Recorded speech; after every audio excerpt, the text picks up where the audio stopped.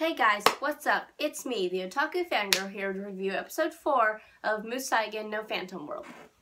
So this episode was mostly about Izumi, Reina, who, basically she, okay, so the episode started off with, like, they were, eating a bunch of food, or Reina and them were eating food because of a job they had with a phantom, and, you know, they're like, oh, where's all that food go? And she's like, I don't know. And I'm like, I don't know either. But basically, afterwards, Reina was going to go home, and she basically gets spirited away by these phantoms. And this episode's just all about her, pretty much, and focusing on her and what her little backstory is. And so here it is. Here's the lowdown. So Reina had a sister, and their parents are pretty strict. They don't really like phantoms. They kind of despise them, as Reina put it. And so they don't want her necessarily being involved with that. And her sister left the house because of that. So I guess she wants to see her sister again, have their family, you know, come back together and all of that. And so as she's being spirited away by these phantoms, of course Haruhiko has to get involved. And when they do, if you eat the food, you get, you know, hypnotized and all that. And he, of course, eats the food. And they got, like, little rabbit ears, rabbit ears. Because she envisions her parents as rabbits. And they have this, I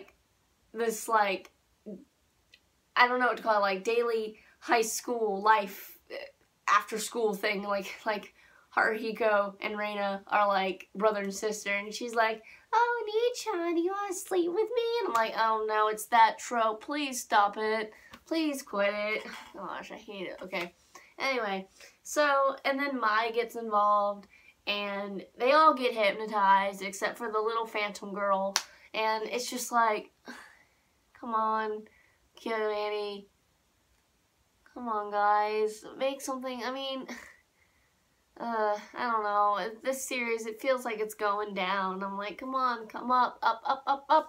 I need more than this. I mean, I know this is to tell a story and stuff, but it's like, come on, guys. Come on, guys. But anyway, so after that, Haruhiko figures out how to get out of the spell, and he gets her out of the, Haruhiko gets Reina out of the spell by hugging her, and, I don't know, I'm starting to ship those two. I'm like, I don't know, I kind of ship it, but, you know, because Reina's best girl by far, but I don't know, it's just kind of like, I feel like this episode could have been better. It was good, but it could have been a lot better. I don't know. Getting worried, what's episode 5 gonna have in store? And everything was solved in the end. They got out of it. They got out of the being spirited away by the phantoms, had the phantoms disappear. Also, Haruhiko, his mom left him. He mentioned this when Reina was going to go with the phantoms, but he stopped her by saying that. And he was like, my mom left me, and I was thinking of leaving home too, but I decided, no, if mom comes back, then I need to be here, you know? And that's how she was like, oh, and stuff, and yeah, it's just, I wish the series was a little bit better than it is. Now, okay, the animation's, like, beautiful. I'm just like, look at it. But anyway, I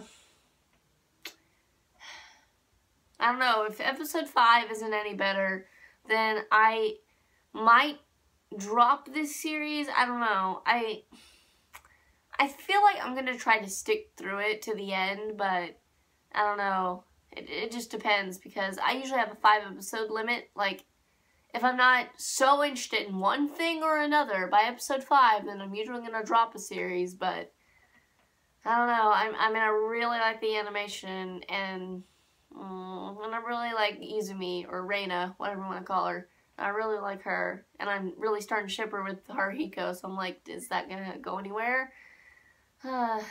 I don't know. We'll see. We'll see next week with episode 5, because my limit is 5 episodes usually, is how I see these series. Alright, so I'll see you guys in the next review for Nor 9, I believe is what I'm reviewing tomorrow.